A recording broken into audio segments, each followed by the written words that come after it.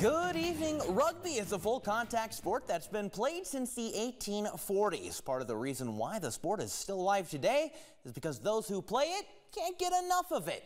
Just ask the members of Black Hills Rugby, who are trying to give the sport new life in western South Dakota. We have football here, we have hockey, we have frisbee golf, all those different sports. There's no reason why Rapid should not have a rugby team again. Rugby is one of the most popular sports in the world, but that's not exactly the case here in the U.S. But players like Joey Spoonie Love Lawrence are looking to change that, at least here in western South Dakota, through Black Hills Rugby. Black Hills Rugby originally started back in 2007. Me and a group of buddies that were in law enforcement school and some Air Force guys started it. Lance Fastwolf was one of the club's first members. I just came across a flyer at a Play Again Sports, and I looked at it, and I happened to come out the next day to practice, and since then I've been hooked. I live in Pine Ridge, a little community called Red Shirt Table, and myself, my sons, and my nephew, we drive up here every Tuesday, Thursday, Saturday for practice. But after the group's promising start, certain people got deployed and I got married, and the team went defunct for about 8 years. It took the COVID-19 pandemic to revive Lawrence's club when he created the Dead Presidents Rugby Facebook page, attracting experienced players like Lorenz Blanco Arboleta. So when we got here in 2021, I wanted to continue playing rugby. So I would, kick the ball around, toss the ball around at the base. I joined the Facebook page. Joey posted something about, oh, there's a game in Gillette, you guys want to come out? I hit up Joey, we're like, hey, we might want to do it. And it kind of just started right there.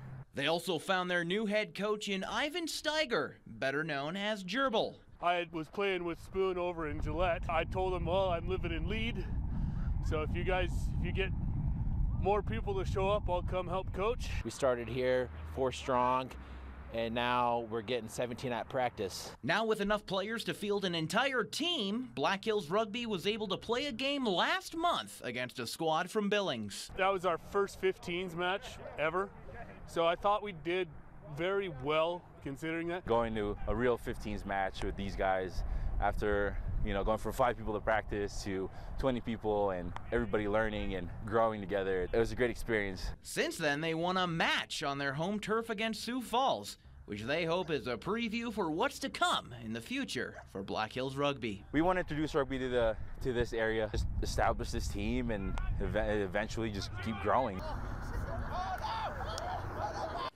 Well, if you're interested in giving rugby a shot, be sure to try it out at one of their practices at Founders Park Field. They normally practice Tuesdays and Thursdays at 6:30 p.m., as well as Saturdays at noon. Now, they welcome everyone of all abilities, no experience necessary.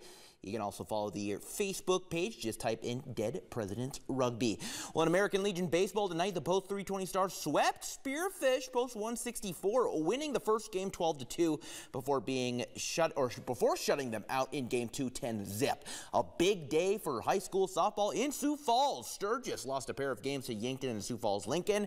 Central fell to Watertown, Brandon Valley, and Pierre, and Stevens lost their first game to Jefferson, recovered with a win against Yankton, only to lose to Harrisburg on their final game of the day. In the NBA, the Boston Celtics have taken a 2-1 lead over the 76ers. They won in Philly, 114-102. Meanwhile, the Suns are currently ahead of the Denver Nuggets in tonight's game, but Denver has a 2-0 lead over KD and Phoenix.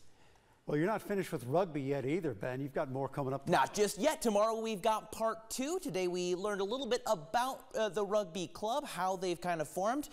Tomorrow it's more about why you should try rugby and give it a shot. They love it, so why shouldn't you? All right. Thanks, Ben.